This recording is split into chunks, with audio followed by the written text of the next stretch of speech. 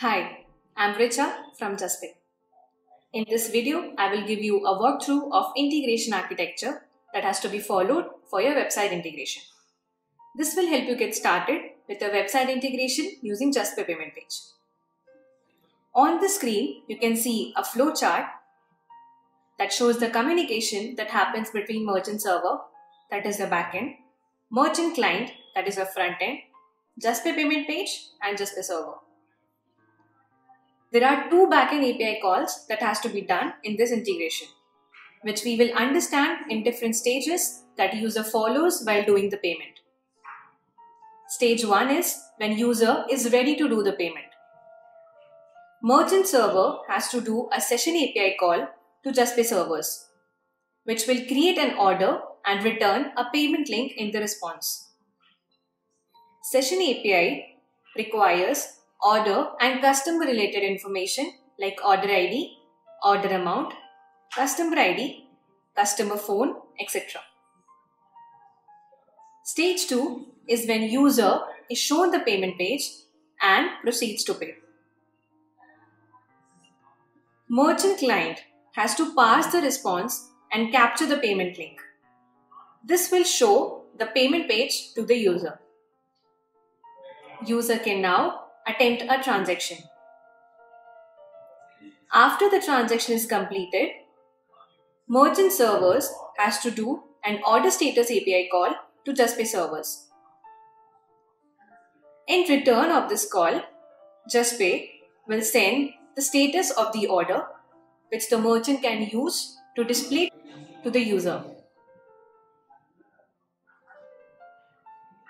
The other way to know the status of the transaction is a push-based notification from Justpay to merchant. This is called webhook. We trigger webhooks whenever the status of the order reaches terminal status. To know in detail about the two API calls that we have to do, navigate to the documentation shared in the description.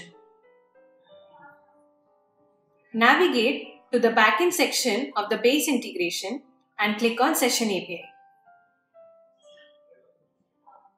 On the left side, you can see the parameters that has to be passed in request.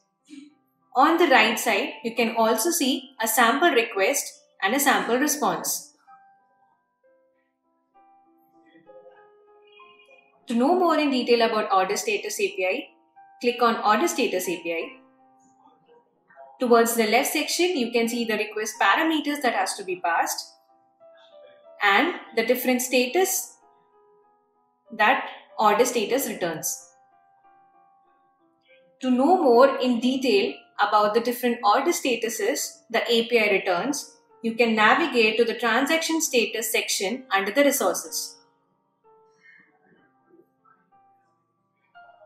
You can see a list of different statuses the API can return.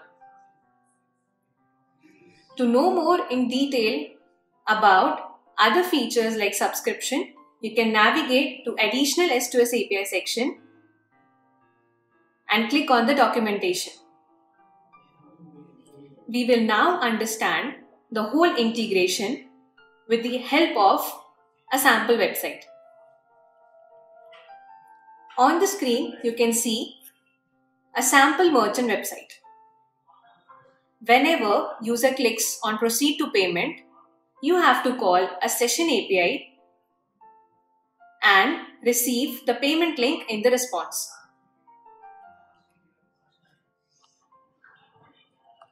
When the payment page is opened, user can attempt a transaction.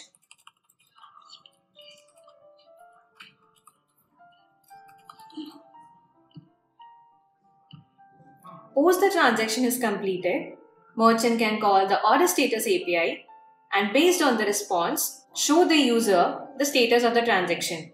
Status can be pending, failed or successful. To know